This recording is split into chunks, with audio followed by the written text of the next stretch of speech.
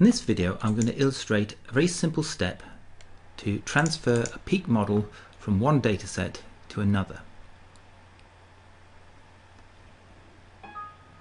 The experiment for which a peak model has been prepared is an etch experiment on an aluminium foil with an oxide layer. And a similar experiment, which was performed using a different ion beam energy, is yet to be analysed. So the first step is to take the peak model and transfer it to the data that have yet to be analysed.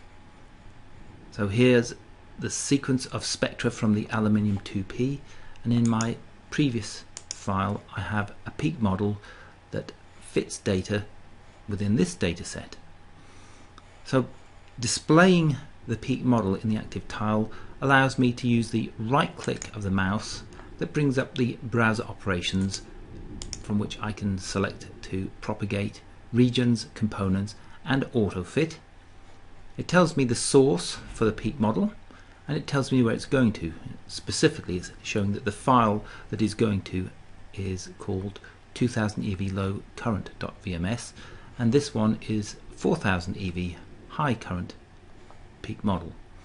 So I can now verify that I am going to copy from this file to a new file the peak model, and it will apply to the aluminium 2P.